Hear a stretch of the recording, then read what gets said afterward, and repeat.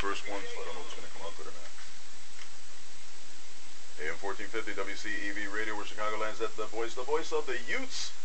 That particular Ute, James Todd Smith, LL Cool J. He's in movies too now, and we were just talking about the Karate Kid, the movie, and we're hanging out as Persephone Ross, Princess P, and her mom. Do you still like to be called Queen Mala? Are you still living with that? You know, we were talking about a special edition of an online show for the Mala girls, and so far nobody's been able to come up with songs and stuff. It's probably all going to be diss songs, but it could be powerful songs like "I Am Woman, Hear Me Roar."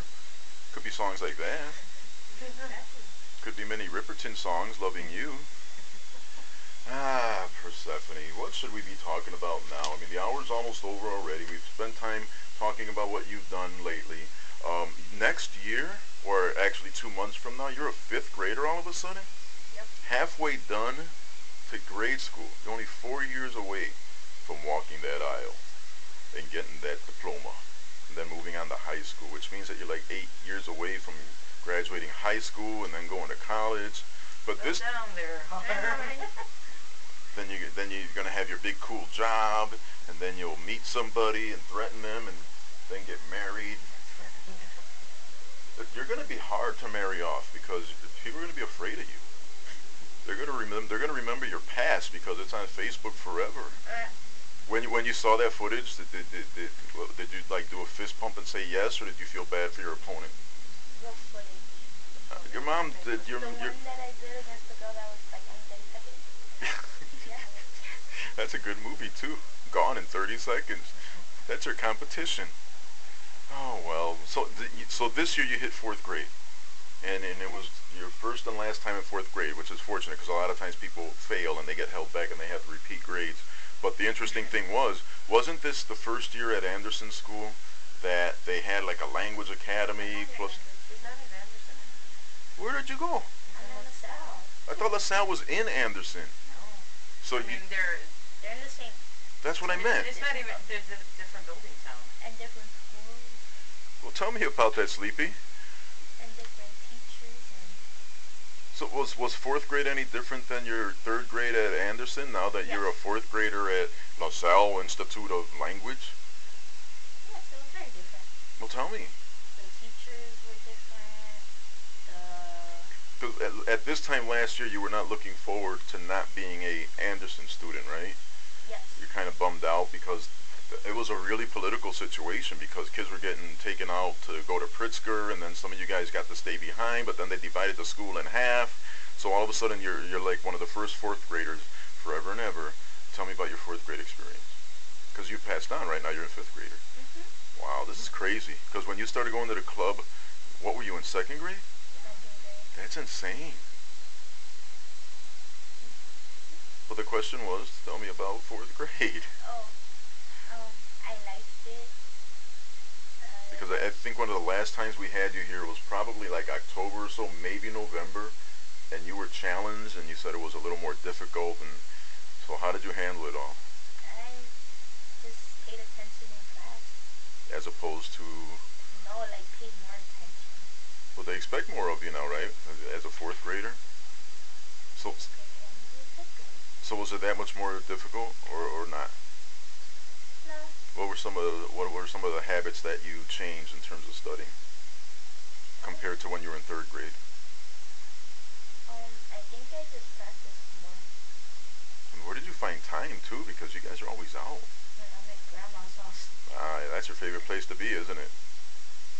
Yeah, sometimes. Grandma's hanging the chancla over your head and waiting for you to study, and it's not copotazo time? No. Because she knows that you're an award-winning Karate Kid, right? Yeah, but she didn't do that. So now they're bracing you for 5th grade. So what are you now expecting is going to come out of a 5th grade experience at LaSalle? I don't know, because I've seen some of the 5th grade teachers and we alternate classes, and one of them doesn't seem very nice. So. But what are you judging this on? Do they look at you mean? No, it's just like they don't talk to the students. They don't talk to the students? I've heard them talk to the students. And you don't like the way they talk to the students? No, like they just sound mean. Well, maybe they're just stern. Because The ones that get all friendly, sometimes they take advantage of. I So, don't know. so what was the highlight of this past year in terms of your fourth grade experience? I don't know. I had a lot of good times. No bad times, huh? Better than what you expected. Yeah. See that? And you thought things were going to be bad. Well, there you go, and now you're heading to 5th grade. I had Mr. Malujos for 5th grade at Talcott School. Mr. Malujos used to actually hit the kids and get away with it, because this was back in the middle 70s where it wasn't frowned upon, and he would yell. The one time he got really mad at kids getting up to sharpen their pencils, so he kicked the sharpener out the 3rd floor window, and there was paint on the windowsill, and somebody went into the office all covered in paint. So Mr. Malujos got in trouble. Then there was a time that Joshua Costa tied his shoelaces together when we were in the reading circle. When Mr. Malujos got up, he tripped. Who did that? And then we're all quiet, and Josh was laughing, so he started biffing Joshua really hard on the head, and Joshua was just laughing. Mr. Malujos, he's really old now, so we could probably hit him back and get away with it. But it's different now. How do teachers get results now? Back then, private school teachers theoretically were the ones that were really, you'd had to be afraid of, because supposedly they had the rulers and they could hit you and do whatever. How do teachers get results now if they can't necessarily threaten you? How does your teacher get results? Like she punishes us. She says no recess. Oh no. I know. She had a really good teacher this year. So, No, she didn't really get mad. so what you didn't give Like a she would reason? just scream. But you were all bright students, right? So what would But she be there mad was, about? Like some bad kids, but There's no bad kids. Now, Mom, you also had, I don't want to know if it was apprehensions or not when you guys were going to go from the regular school to the language academy, but did it meet the expectations, or was it better than what you thought it was going to be? It was a whole lot better. Were you afraid that when all this change was happening? I did. I was. So in hindsight, it was a good move for most of the kids involved. Now, how many of the kids that you grew up with ended up at Pritzker when all this happened? Did you talk to any of them to see how things were different at Pritzker? Did any of them? none of them. They either stayed in Anderson or they Came to LaSalle. or went to LaSalle.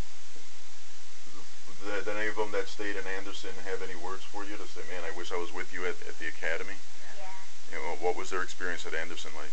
They said that it's starting to get really bad there. Bad in terms of behavior? No, like bad because like they're still trying to close it and they're firing a lot of the teachers. Yeah, well, that's true. That's true, and now the class sizes might be bigger next year too because of a money situation. How many kids were in your class this time? 30. And if it's going to be 35 this coming year, how do you think you'd react to that? No matter? Because you're all brilliant and bright, right? Well, we can take our 60-second breaky-sequel. When we return, more Clifton's Radio, and then I guess you could decide what we're going to do, because we can go with the Famous People Report, we can go with views on the news, we can do all kinds of stuff. Okay. So we shall return. And if you wanted to say hi to your precious little sunshine kick-face girl, 773-777-1450, and we'll say hi to Pete.